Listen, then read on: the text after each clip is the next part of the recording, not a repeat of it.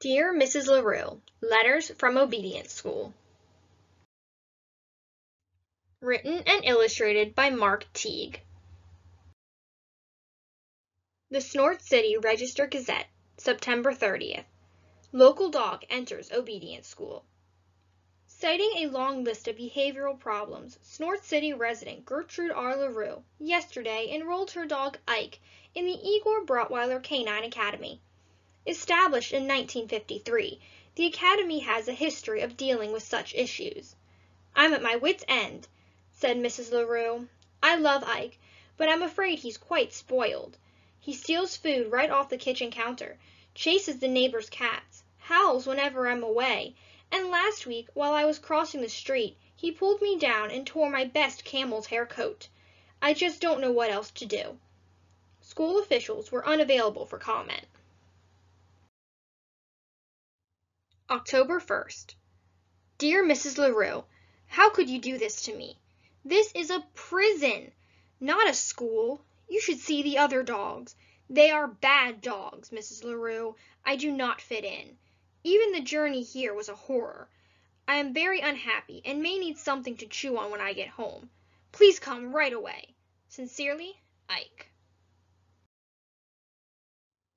October 2nd. Dear Mrs. LaRue, were you really so upset about the chicken pie? You know you might have discussed it with me. You could have said, "Ike, don't eat the chicken pie. I'm saving it for dinner." Would that have been so difficult? It would have prevented a lot of hard feelings. Needless to say, I am being horribly mistreated. You say I should be patient and accept that I'll be here through the term. Are you aware that the term lasts 2 months? Do you know how long that is in dog years? Sincerely, Ike.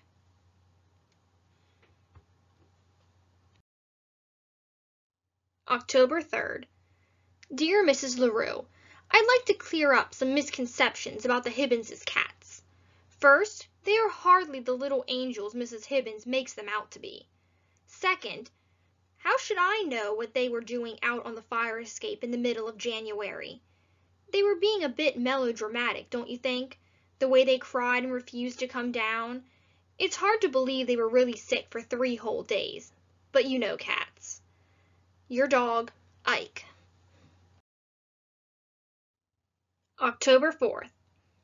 Dear Mrs. LaRue, you should see what goes on around here. The way my warden, Miss Klondike barks orders is shocking. Day after day, I'm forced to perform the most meaningless tasks. Today it was sit and roll over, all day long. I flatly refused to roll over. It's ridiculous. I won't do it. Of course, I was severely punished. And another thing, who will help you cross the street while I'm away? You know you have a bad habit of not looking both ways. Think of all the times I've saved you. Well, there was that one time. Anyway, I must say you weren't very grateful, complaining on and on about the tiny rip in your ratty old coat. But the point is, you need me. Yours, Ike. October 5th. Dear Mrs. LaRue, the guards here are all caught up in this good dog, bad dog thing. I hear it constantly. Good dog, Ike. Don't be a bad dog, Ike. Is it really so good to sit still like a lummox all day? Nevertheless, I refuse to be broken.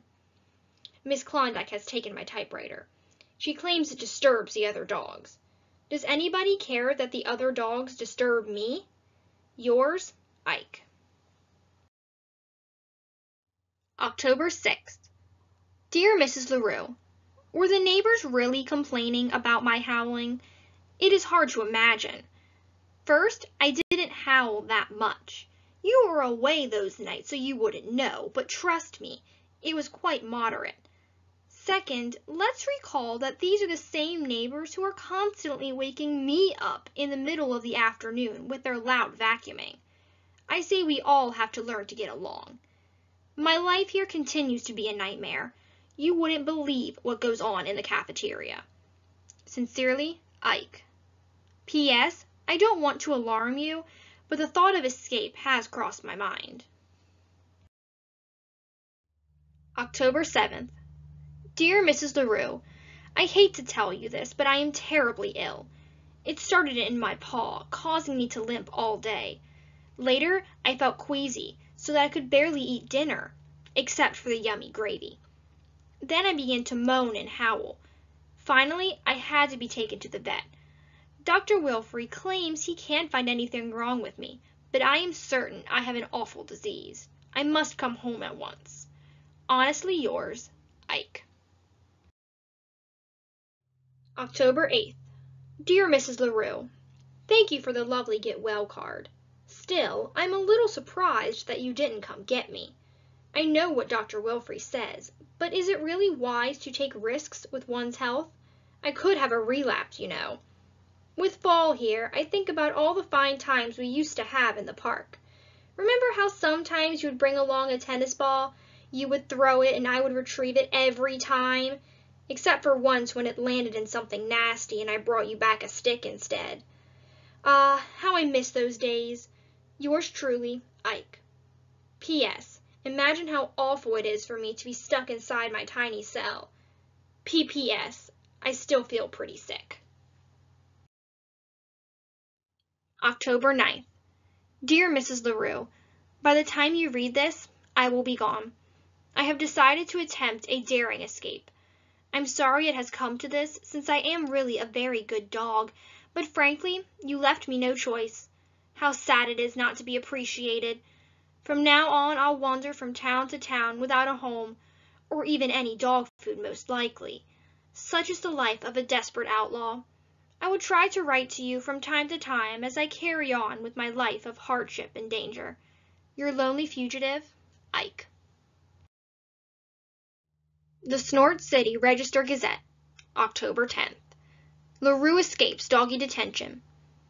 Former Snort City resident Ike LaRue escaped last night from the dormitory at the Igor Brotweiler Canine Academy. The dog is described as toothy by local police. His current whereabouts are unknown. To be honest, I thought he was bluffing when he told me he was planning to escape, said a visibly upset Gertrude R. LaRue, the dog's owner. Ike tends to be a bit melodramatic, you know. Now I can only pray that he'll come back. Asked if she would return Ike to Brotweiler Academy, Mrs. LaRue said that she would have to wait and see. He's a good dog, basically, but he can be difficult. October 11th. Somewhere in America. Dear Mrs. LaRue, I continue to suffer horribly as I roam this barren wasteland. Who knows where my wanderings will take me now? Hopefully to some place with yummy food. Remember the special treats you used to make for me? I miss them. I miss our nice, comfy apartment, but mostly I miss you. Your sad dog, Ike. P.S. I even miss the Hibbinses cats. In a way. October 12th. Still somewhere. Dear Mrs. LaRue, the world is a hard and cruel place for a stray dog. You would scarcely believe the misery I've endured, so I have decided to return home. You may try to lock me up again, but that is a risk I must take. And frankly, even more than myself, I worry about you. You may not know it, Mrs. LaRue, but you need a dog. Your misunderstood friend, Ike. The Snort City Register-Gazette, October 13th. Hero dog saves owner. Ike LaRue, until recently a student at the Igor Brotweiler Canine Academy, returned to Snort City yesterday in dramatic fashion. In fact, he arrived just in time to rescue his owner, Gertrude R. LaRue of 2nd Avenue, from an oncoming truck. Mrs. LaRue had made the trip downtown to purchase a new camel's hair coat. Apparently, she neglected to look both ways before stepping out into traffic. The daring rescue was witnessed by several onlookers, including Patrolman Newton Smitzer. He rolled right across 2 lanes of traffic to get at her, said Smitzer. It was really something. I haven't seen rolling like that since I left the police academy. Mrs. LaRue was unhurt in the incident, though her coat was badly torn.